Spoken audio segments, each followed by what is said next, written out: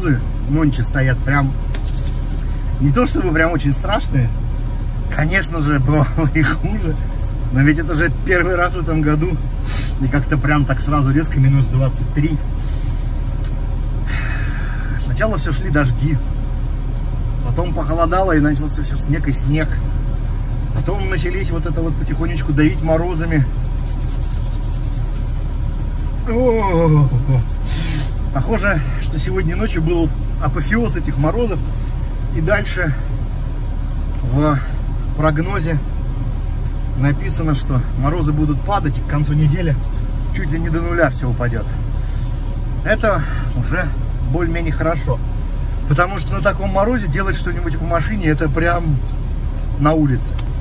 У меня нет теплого бокса, ну, вернее, у меня есть гараж, и теоретически его можно было бы нагреть, но проблема в том, что транзистор не влезает туда по высоте, буквально немножко.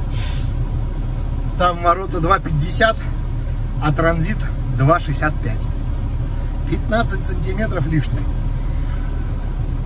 Можно было бы, конечно, кому-нибудь попроситься, но, как бы сказать, у всех свои дела, у всех все занято.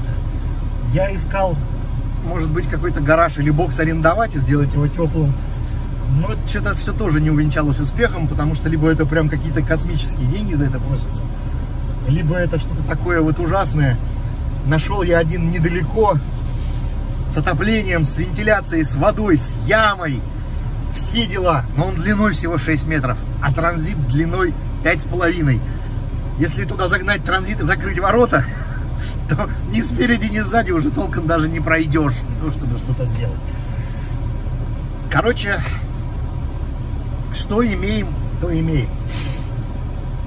Сегодня будет просто коротенький апдейт по поводу того, чего тут за это время происходило с транзитом, что я успел сделать и как дела обстоят сейчас. Так вот, что за это время я успел сделать со своим бензиновым транзитом? Как продвигается мой вэнлайф?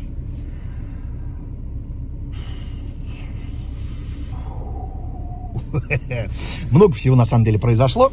Внешне это практически совершенно незаметно, но сделано очень много, и, блин, прям денег потрачено тоже достаточное количество. Ну, во-первых, бензиновый транзит давно просился на замену радиатора, потому что по чуть-чуть подтекала охлаждающая жидкость. Ну и, так сказать, в процессе моей езды туда-сюда по чуть-чуть, помаленечку, вдруг выяснилось, что жидкость бежала прям довольно активно. То есть за примерно 1000 километров, которые я проехал на транзите, так сказать, в своих испытательных поездках, жидкости ушло столько, перестала работать печка. Я прям ехал, и что-то мне прям холодно. А самое-то главное, что я пошел, открыл капот, посмотрел, там расширительный бачок. В расширительном бачке вроде бы уровень на месте. Странно. Печка перестала работать, думаю, что забился там шланг какой-то или, я не знаю, кран. Хотя крана же здесь нет вроде бы. Странная штука. Потом, через некоторое время, я догадался бачок открутить пробку, заглянуть в него, а там пусто. А то, что мне показалось снаружи уровнем, это просто за те годы, которые прошли с его сюда установки с 2007 года, там на нем организовался такой вот налет, который снаружи выглядит ровно как уровень жидкости. В общем, долил я туда аж 4 литра. После чего, естественно, я поехал в дружественный сервис. Сначала в дружественный магазин, а после этого в дружественный сервис для того, чтобы поменять основной радиатор охлаждения. Поменял радиатор, заказал новый бачок. Сначала я хотел отмыть старый бачок, но потом, когда выяснилось, что новый оригинальный бачок стоит 1300 рублей, просто его надо подождать неделю, я решил, что 1300 рублей за новый бачок — это окей. Бачок приехал, но я его так и не успел поставить, потому что вот начались эти морозы, а в морозы лезть туда вот вообще совсем полностью не хочется. Кроме всего прочего, в дружественном в том же сервисе решили сразу же залезть и в тормоза. Ну и выяснилось, что в тормозах нужно делать вообще все. То есть полностью целиком. Поменяли все трубки магистральные ко всем колесам, перебрали все суппорта, поменяли все поршни, все резинки, все пыльники, колодки. Старого здесь остались только тормозные диски, и то только потому, что, как бы сказать, здесь, например, на заднем мосту их менять большой геморрой. И, ну и плюс ко всему там до минимального размера, до минимального износа осталось еще 1,5 миллиметра. 1,5 миллиметра это прям еще очень много. Так же, как и на передних дисках, там тоже что-то миллиметр или 1,5 осталось до минимального износа. Поэтому, в принципе, на этих дисках еще не 1000 километров можно проехать. В общем, сделал тормоза, сделал ручник.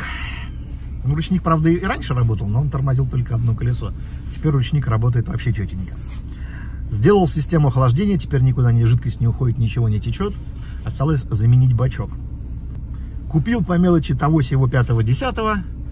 Наверное, что я купил по мелочи, стоит сделать отдельное видео.